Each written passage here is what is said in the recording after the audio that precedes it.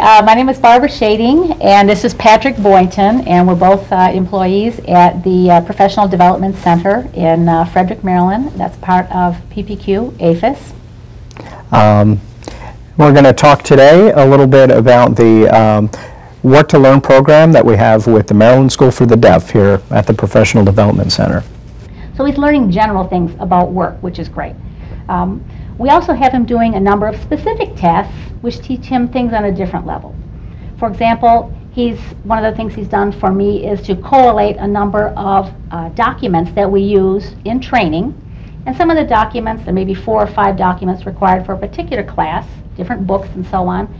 And they may have numbers on them, and they may be color-coded. And as a consequence, what he has to do is collect the documents and place them in the proper location according to the student's numbered location in the class.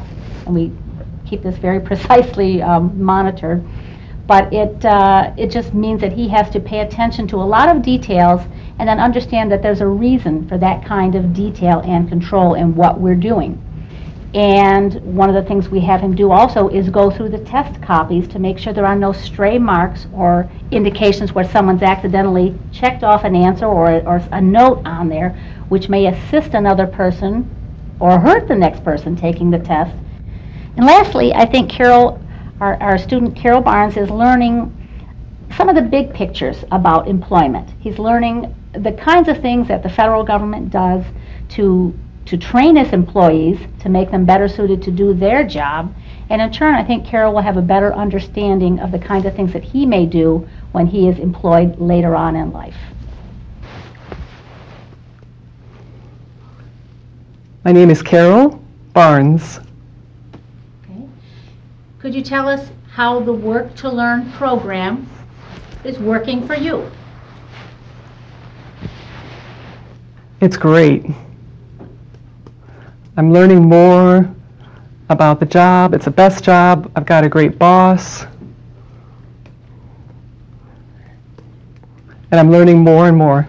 So your job, what's your favorite part? Label maker. And we have the test booklets. If someone takes a test previously and they write in the book or make a mistake, I make sure that there are no marks in the book. If I see a mark, I clean it up, make sure it's clean for the next person who takes it. Hi, my name is Allison Levy, and I'm the Disability Employment Program Manager for U.S. Department of Agriculture. October is National Disability Employment Awareness Month. It provides USDA with a great opportunity to celebrate the accomplishments of people with disabilities throughout our department.